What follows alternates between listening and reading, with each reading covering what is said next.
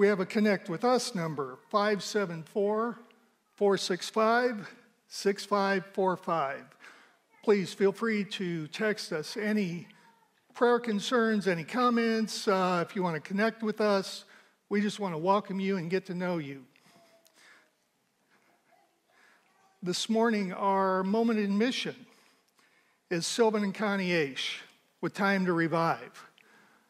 Sylvan and Connie were going to be with us here this morning. They actually went with another couple they know to a funeral. They're out of town this weekend, so we'll have more from them the next time. But right now, what we want to remember is that what Sylvan has asked us to talk about is what he has in the bulletin, the Revive School. Through the challenges of the last year, Revive has found new ways to reach people.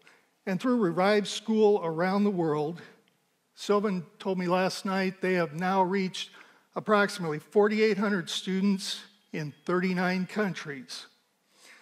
They're doing this by sending boxes to these schools, which contain a computer with their Revive School loaded on it, projector, books and supplies, and then they support those schools. So we just want to remember them as and they're now in the beginning stages of translation to enter even more countries. So you'll be hearing more about that in the future from Sylvan, but right now we just want to remember Revive School. As we go to prayer, we also want to remember the requests in the bulletin. Ken Overmeyer and Carl Miller. We also remember Del Slaybaugh, who is experiencing ongoing health issues. I mentioned Sylvan and Connie are gone. This week, Selena Romero's mother passed away in Puerto Rico. Carlos and Selena are there along with Sylvan and Connie, and many of us know Carlos and Selena. They were part of our congregation for a long time.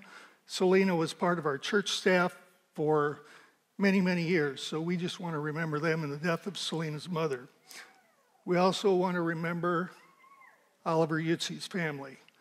The celebration of life service will be this afternoon at 2 o'clock, and the family is all gathered here in Indiana for that service for Oliver's passing. So we just remember Miriam, Randy, and Barb and their family and all of their siblings and grandchildren that are here. At this time, I want to ask those of you who may have a prayer request, an unspoken request, something happening in your life or going on this week, to stand. And if you're at home, we want to remember you as well. If you have those requests, we're going to be praying for you as well. And as we look around us for those, just remember those in prayer who have those unspoken requests. Let's bow our heads for prayer. Gracious Lord God, our Father, our Abba, we thank you for being here this morning in our presence. We thank you for your spirit in this house that we felt already this morning with the opening worship, and we just praise you for being here with us today. We remember those who were in the hospital this week, who were hospitalized. We're thankful that Ken and Carl are home. We pray that you'll just continue their healing. We thank you for being with Del and Marlene, that you'll just continue to walk with Del through his struggles and be with them, that they're aware of your presence and feel you there and feel you easing his pain. Lord, we thank you for Selena, that Selena was able to go to Puerto Rico, to travel during this time and be with her mother in the last day, and we just celebrate her mother's life, and we ask that you'll be with Carlos and Selena, with Sylvan and Connie, as they travel home in the next few days, that you will give them safe travels. And we just praise you for their presence with us. Father, we ask that you'll be with Miriam and Randy and Barb and their children and their siblings and the grandchildren as they come together this afternoon to both mourn Oliver's passing and to celebrate his life of service as a father and a grandfather, as a pastor,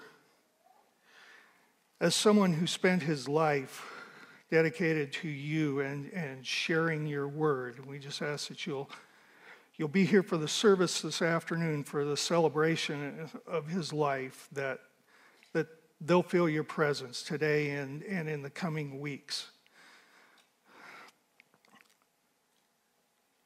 Father, we recognize those unspoken requests this morning. Those who stood, those who may have wanted to stand,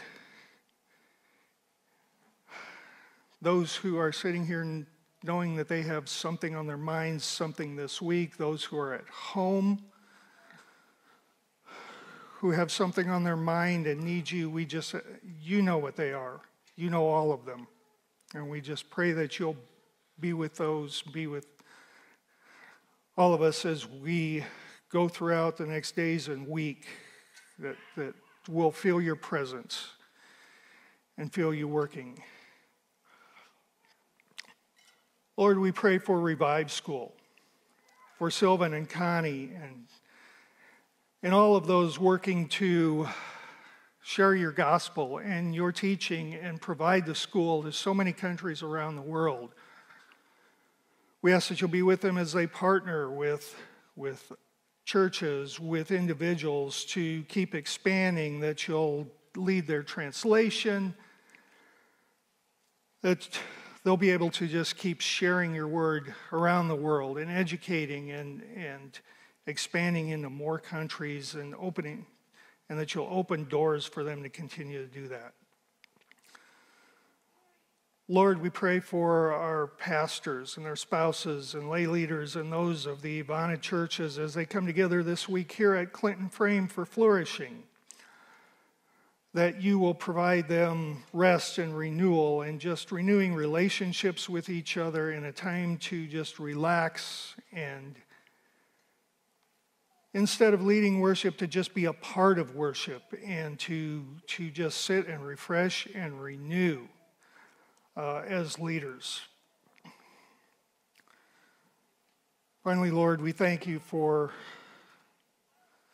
being with us. Holy Spirit, we thank you for being in this room. I feel your presence this morning in the opening worship, and I ask that you just fill this room, fill those hearts of those leading and those who are worshiping, and those who are worshiping at home, that we just feel you this morning and engage and come away knowing that you truly are our God.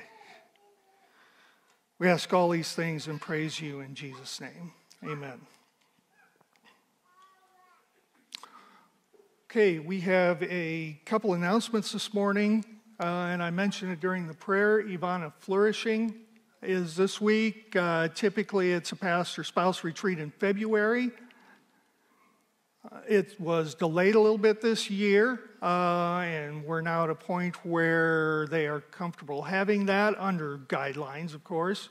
Here at Clinton Frame, there will be quite a few pastors and spouses, lay leaders gathering for worship services on Thursday night at 7, Friday morning, Friday evening, Saturday morning, Saturday evening. The morning sessions are at 9 a.m. The evening sessions, worship services, are at 7 p.m., and as a congregation, you're invited to join. So please come out for all of those or any of those. I have seen what's lined up, and I'm sure you will enjoy and remember the experience in worship. And finally, this week, you received an email, and there were some letters sent out that were the 2020, so the past year's Missional Funding Plan Annual Report. Stewardship and Finance included a letter that recapped last year. It's a much different letter than you would normally get with that annual report. It recapped last year, and it looks forward to things that will be happening the rest of this year in 2021. So please take a few moments to read that. If you want a hard copy, there are hard copies in the church office on the counter. At this time, Cliff, would you come forward? And we'll move to our offering.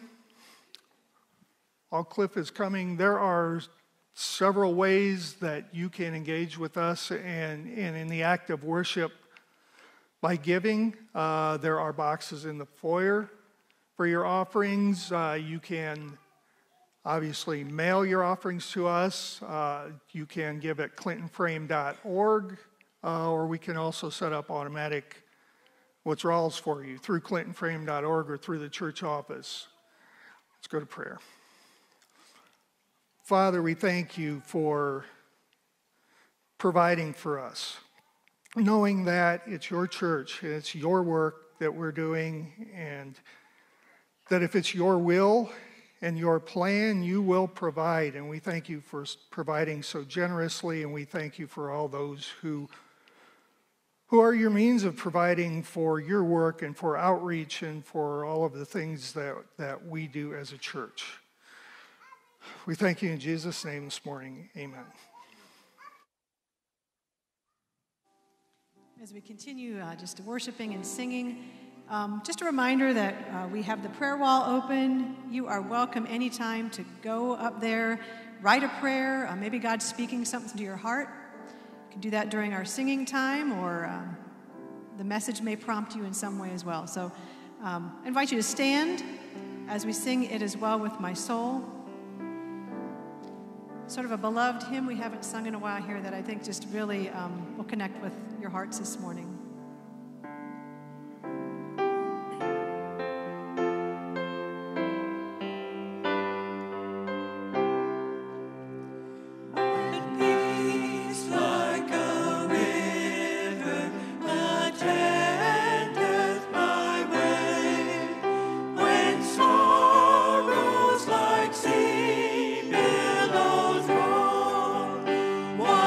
Whatever my lot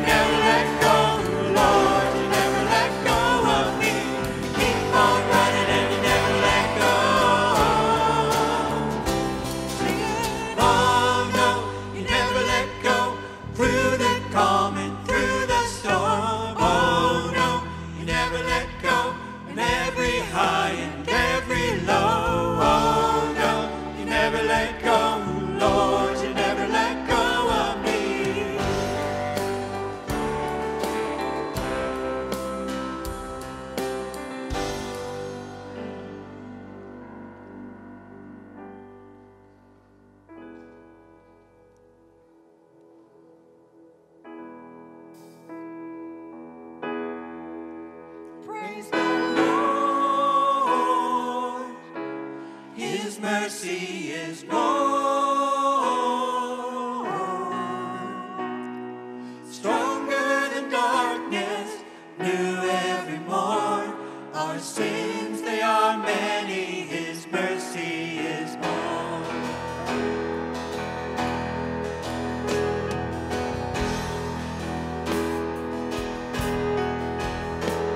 What love could remember no wrongs we have done? Omniscient, all-knowing, he counts not their sum. Thrown into a sea without bottom or shore. Our sins, they are many, his mercy is more.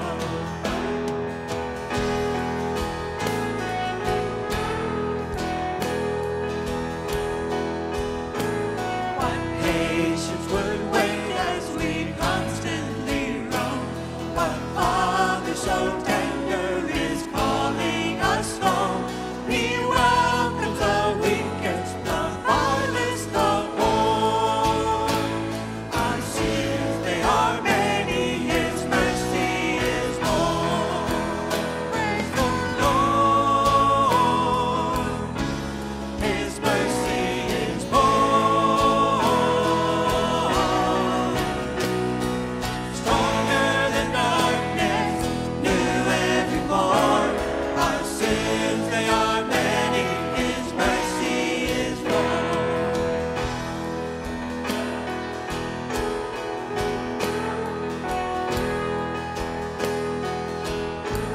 What riches of kindness he lavished on us. His blood was the payment, his life was the cost. We stood in a debt we could never afford. Our sins, they are many, his mercy is more. Praise the Lord, his mercy is more.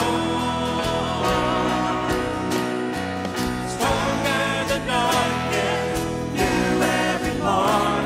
Our sins, they are many, his mercy is more. Praise the Lord, his mercy is more. Stronger than darkness, new every morn. Our sins, they are many, his mercy is more. Our sins, they are many, his mercy is more.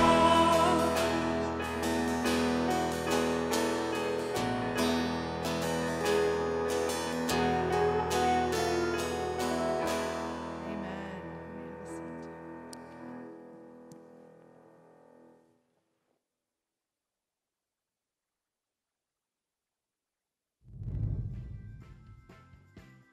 Hey kids, have you ever prayed really hard for something? Maybe it was for your grandma who was sick, or for your dad to get a good job, or even just to make a new friend at school.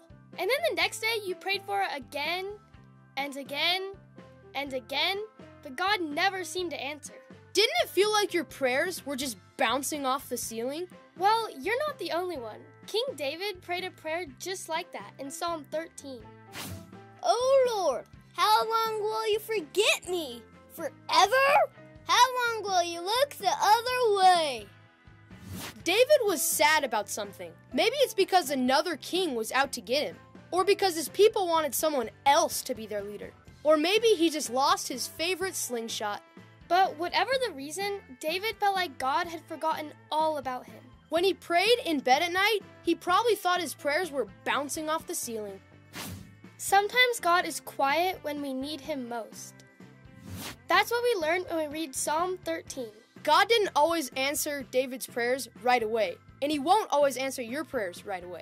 Do you know why? Because he's God and we're not. That's the main reason. If we were God, we could tell him what to do. We could order him around like a little brother, but we're not, so we can't. But if you keep reading Psalm 13, you'll learn something else. Just because God is quiet doesn't mean he's not there. That's what King David learned. He realized that God was always watching and always cared. God wasn't mad at David, and he wasn't trying to ignore him. Maybe he just wanted David to learn how to be patient. Maybe God was just trying to teach David how to trust him. And maybe that's why God isn't always answering your prayers. So how can we know he cares? God proved his love by sending Jesus. You remember that famous verse, right? For God so loved the world that he gave his one and only Son, so that whoever believes in him shall not perish but have eternal life. Jesus is God's proof that he's listening, even when our prayers don't feel like they're getting anywhere. Because Jesus died for us, we can know that everything is gonna be okay. But I trust in your unfailing love. I will rejoice because you have rescued me. Next time you feel like your prayers are just bouncing off the ceiling, try a different prayer. Thank God for saving you. That's what King David did.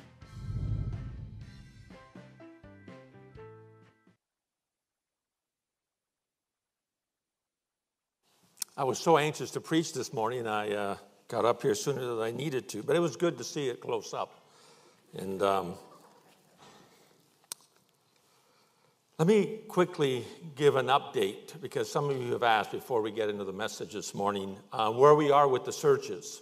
And I would tell you to continue to pray. Exciting days are ahead of us as we consider a candidate for the outreach missional position.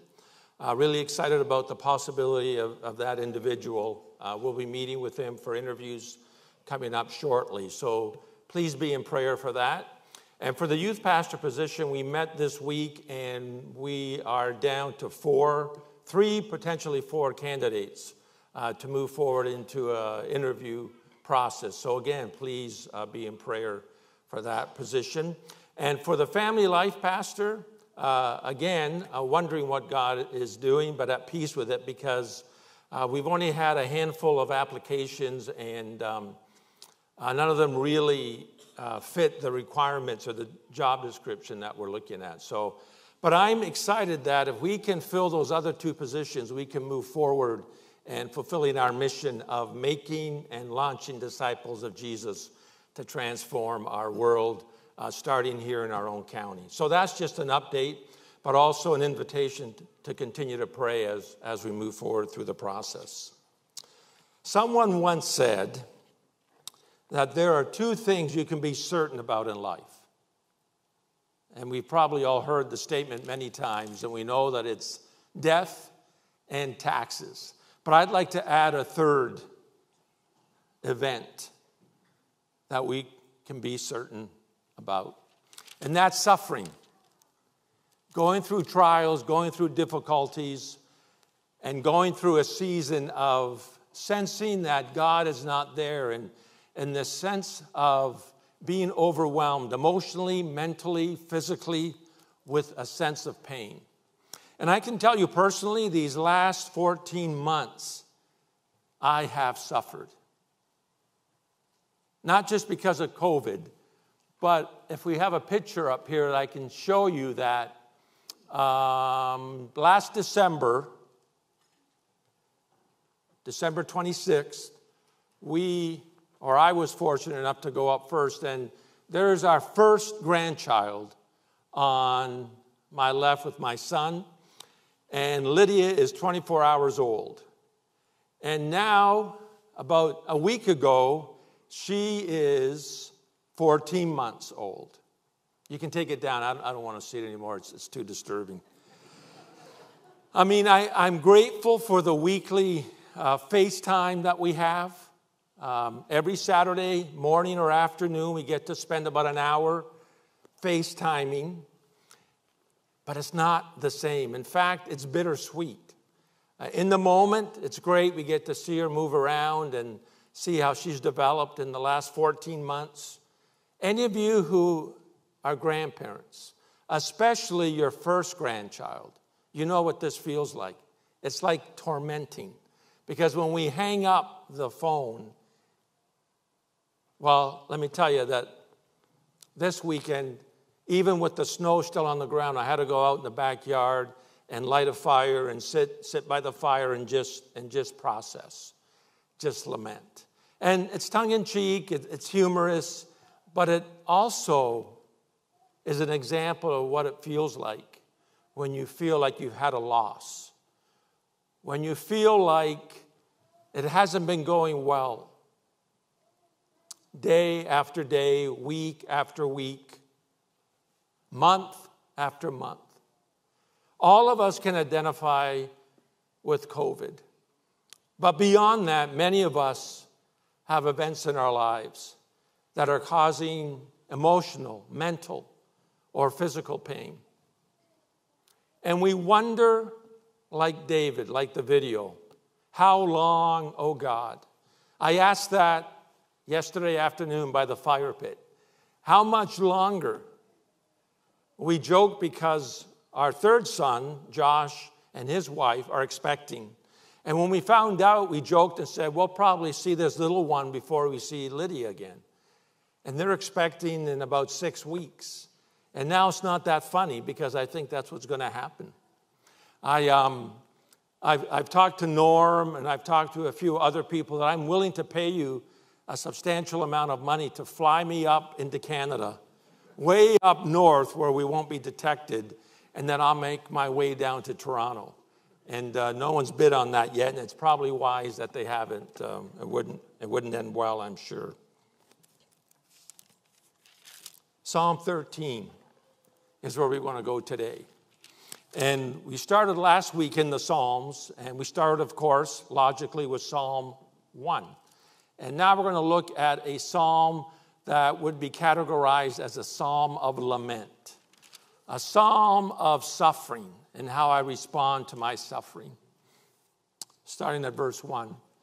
How long, Lord, will you forget me forever?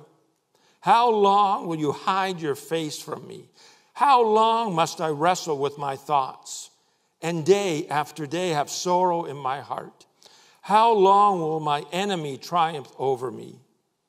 Look on me and answer, Lord my God. Give light to my eyes, or I will sleep in death. And my enemy will say, I have overcome him, and my foes will rejoice when I fall. But I trust in your unfailing love.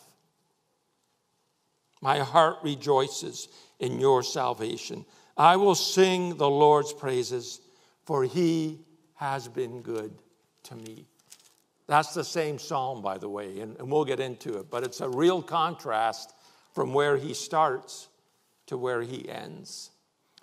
I did some digging around, and most scholars suggest that this psalm was written during the time of, from when he was first anointed king, and that season of when he was being pursued by Saul. So if you look at 1 Samuel, starting at chapter 16 and going through probably about 10 or 12 chapters, which would represent about 15 to 20 years of David's life. 1 Samuel 16 is he begins by being anointed the next king of Israel. It would be like one of us, nice, kind human beings, just part of this church, good family people, all of a sudden being told that you're going to become the next president of the United States of America. Some of you are frowning like, oh, I don't want to do that, but it was different for David. Remember, David is a shepherd boy. I don't know how many of you remember the story, but he's out in the field when Samuel the prophet comes to his dad's house, Jesse, and says, one of your sons, God has told me, is going to be the next king of Israel. So bring in your oldest son, second, third, fourth, fifth, sixth. No, it's not him. No, it's not him. No, it's not him. And Samuel asks Jesse, do you have any other boys, any other sons? And he says, well, I have one more, just a little whippersnapper. He's just a young teenager. He's taking care of the sheep. Bring him in. And there, David, 1 minute is tending sheep. And the next, he finds out he's going to be the king of Israel. You talk about winning the lottery. He's on the top of the world. Next chapter, we get the story of David and Goliath. And here he is. He's already a little probably arrogant, a little cocky, thinking he's going to be the next king.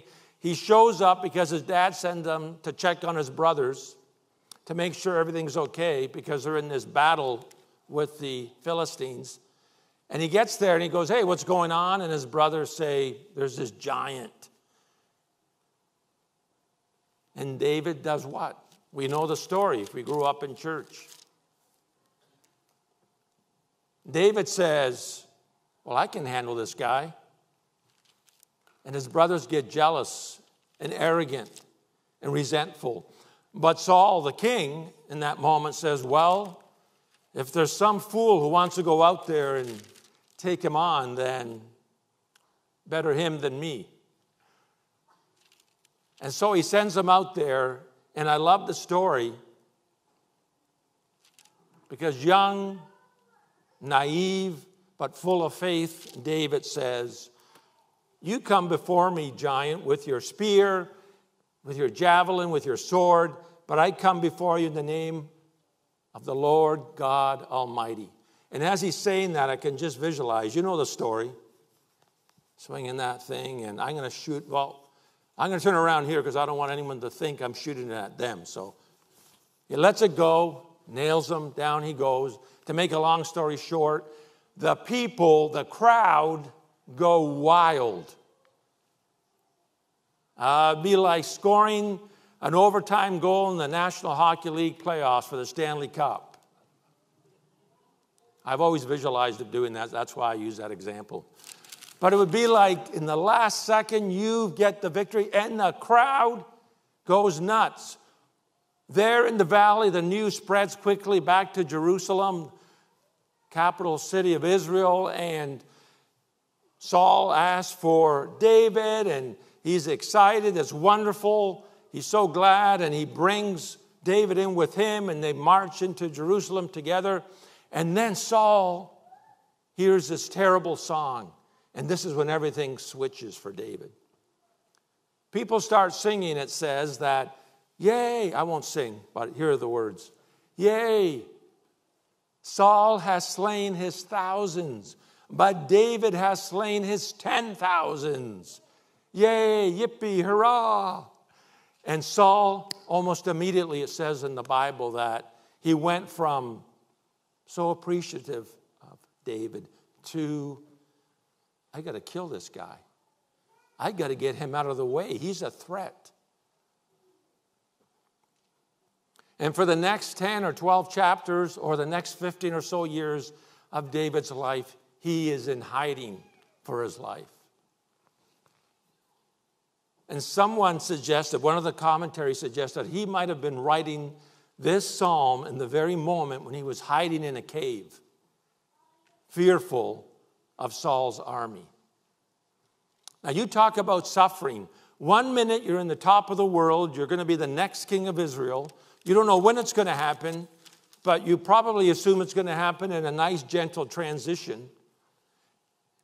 And then you become the most popular person in the country because you've slain the giant. And in the twinkling of an eye now, you are hiding for your life. How long, O Lord? How long, O Lord? How long, O Lord? How long, O Lord? 4 times he asked the question. Some people think he's just asking it out of frustration and anger, but there is a process that he's going through as he asks the question, how long, O Lord, will you hide your face? How long will you forget me? And there's this process of, first of all right, maybe you're busy. I still trust in you. I still believe it's going to be okay, but maybe you're busy, you're preoccupied, so you're forgetting about me right now. You have other important things to do. And then as it wells up in his heart, the next how long is a little bit more deeper and painful, because now you haven't forgotten me. It's a matter of you've actually turned away from me. How many of us have felt like God has actually heard our prayers, but has turned away? That's painful. And then how long, the third question is, has to do more with him and his struggles and his suffering. And then the last how long has to do with the community. What are people going to think of me?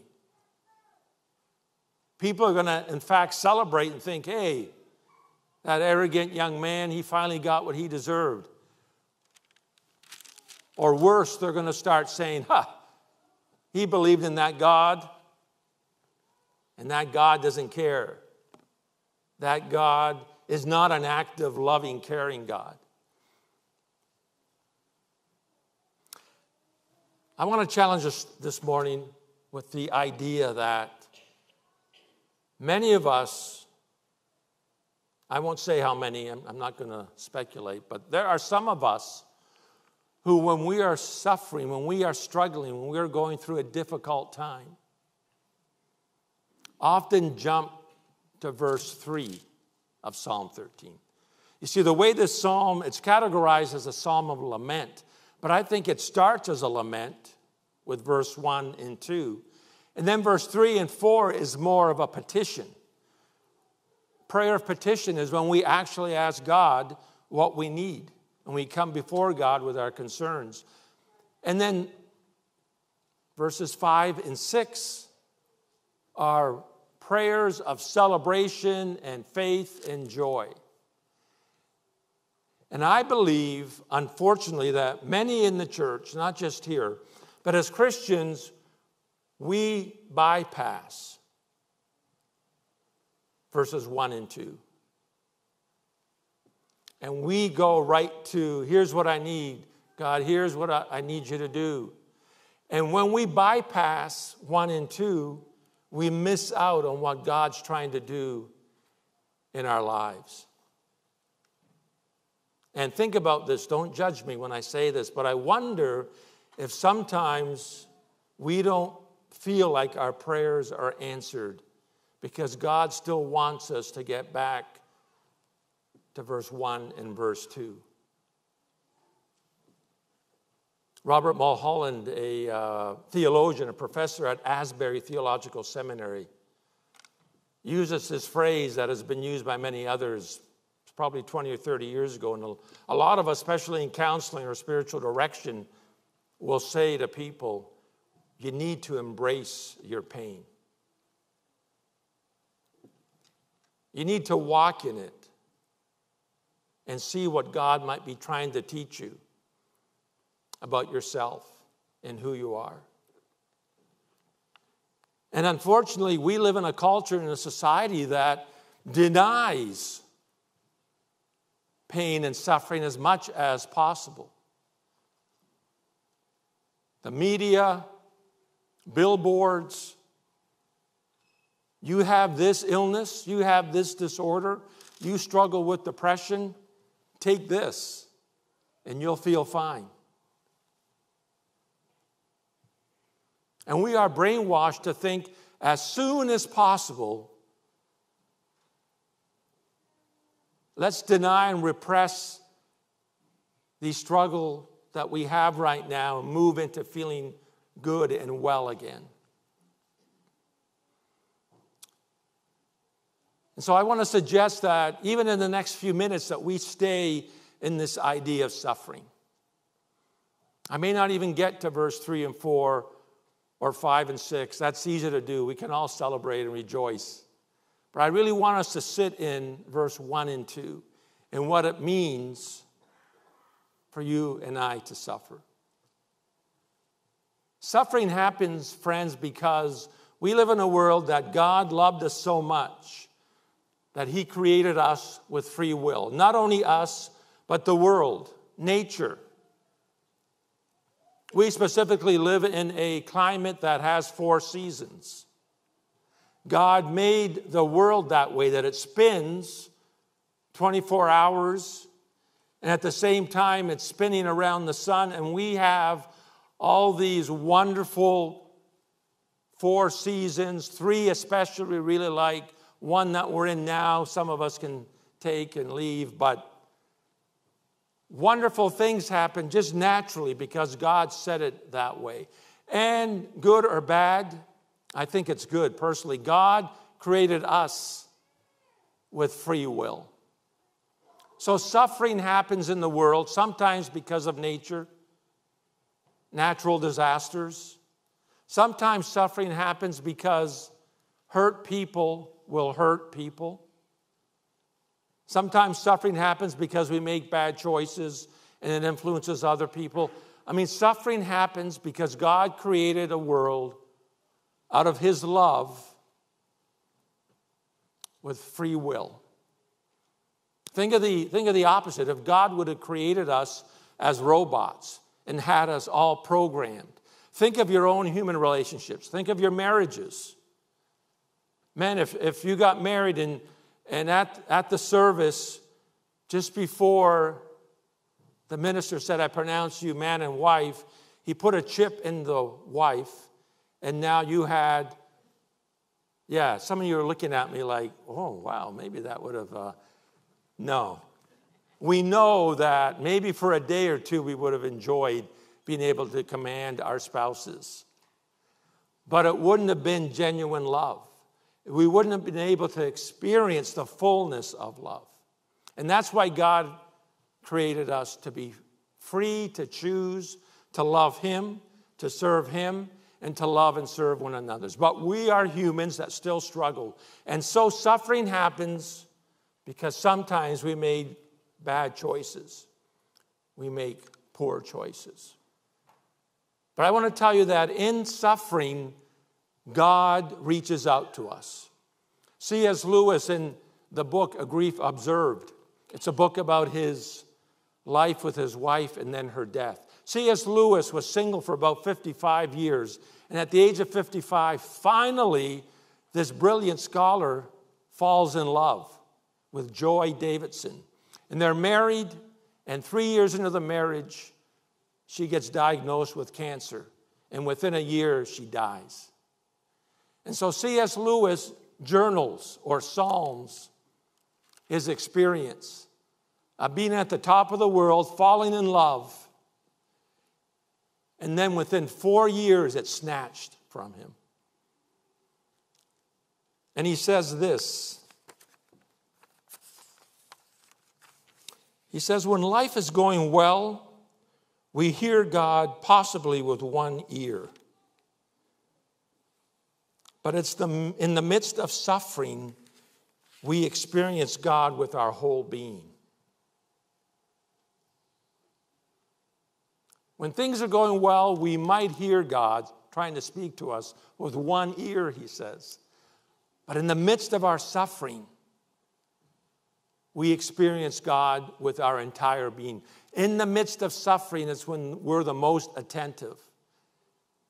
In the midst of our suffering, it's when we're the most motivated to seek God. It's when we're in trouble. And we might have been listening maybe with one ear in the trouble, in the trial, in the struggle. Now we're saying, how long? How long? How long? How much longer? Heal me. Deliver me. Answer that prayer. And God says, I love you so much. Let's sit in this for a while. Because I want you to grow and mature. I want you to experience me in a deeper way that you never would any other way. Unless I allow you to go through this, that'll motivate you to draw closer to me. So let me end with two principles, I think, that help us understand why God allows us to suffer. Beyond free will and the choices we make, in the midst of our suffering, I think God says, James chapter 1, God doesn't say those words, but I'm saying in James chapter 1, we read, consider it pure joy. I'll be honest with you, I am not there yet. As I'm missing Lydia, I don't do cartwheels. I don't jump up and down and say, yay, I don't get to see her, yay. But what I'm realizing is the pure joy is now I get to experience God's presence more. Because let me tell you, I seek God like never before. And then this is what I hear. Because it says in James chapter 1, consider pure joy because it's going to help you grow and mature because you're going to learn to persevere.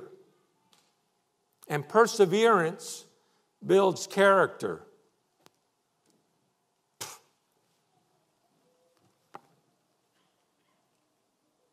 Why can't I build character by just reading my Bible every day and by praying every day? Because that's not how we're wired. And so when something bad happens to us, God says, draw near to me.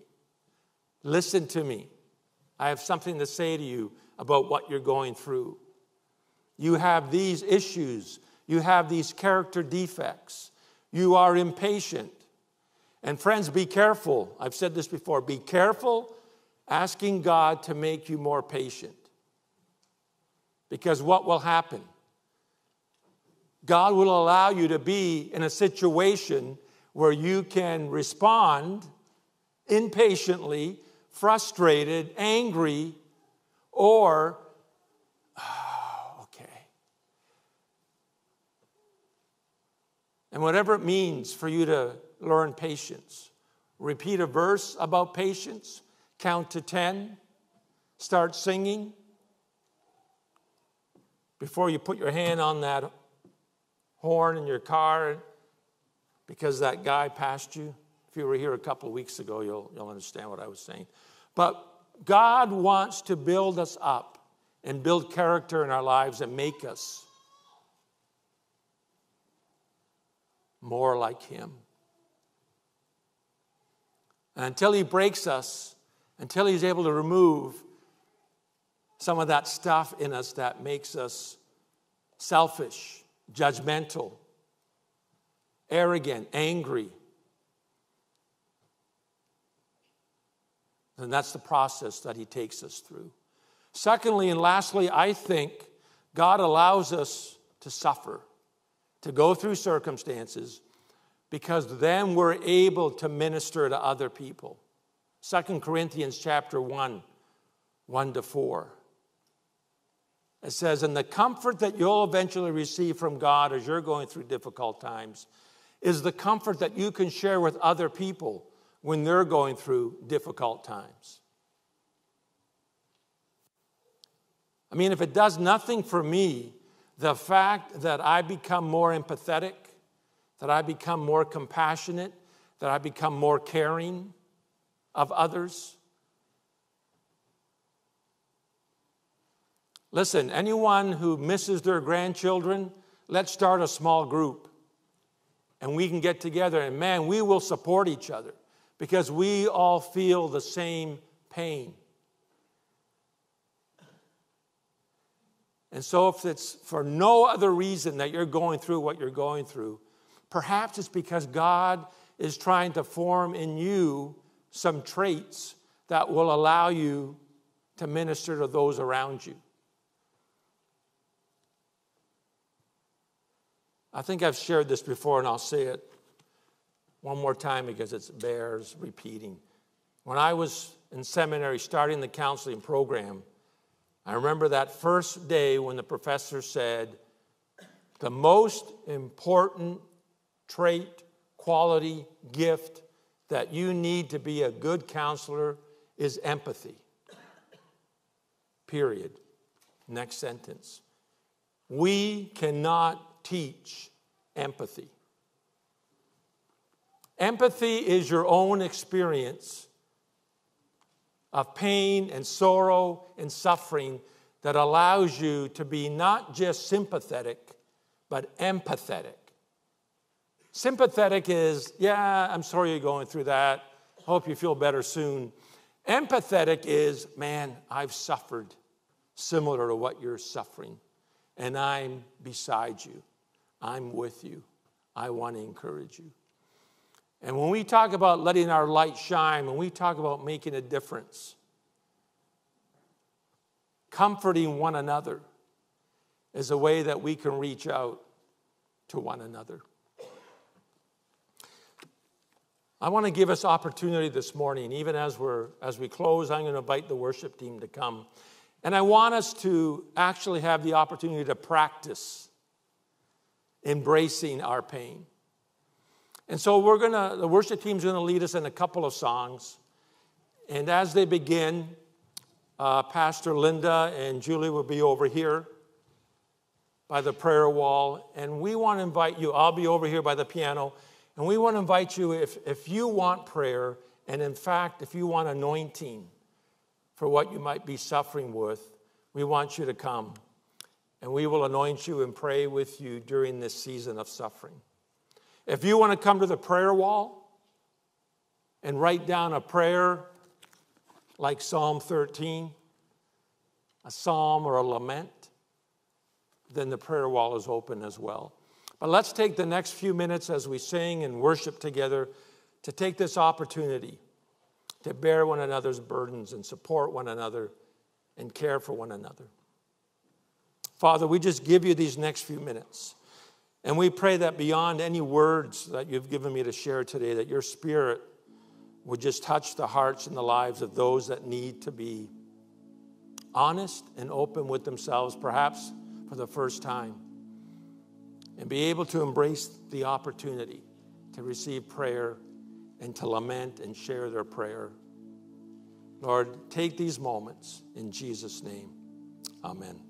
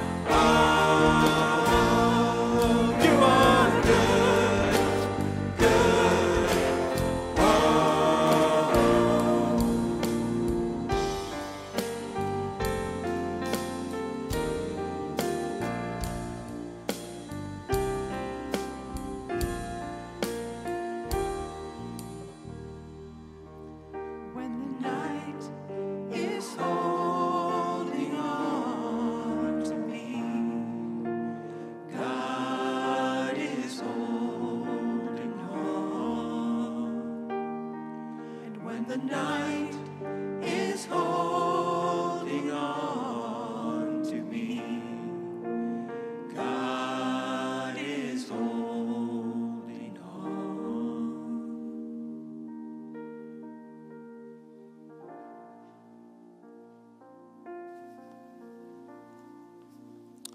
Father, send us forth this morning in the midst of our questioning, how long? With your Spirit encouraging us with a new level of trust and to move forward like David did with songs in our heart and trusting and believing in our salvation. In Jesus' name we pray. Amen. Amen. Have a great week. God bless.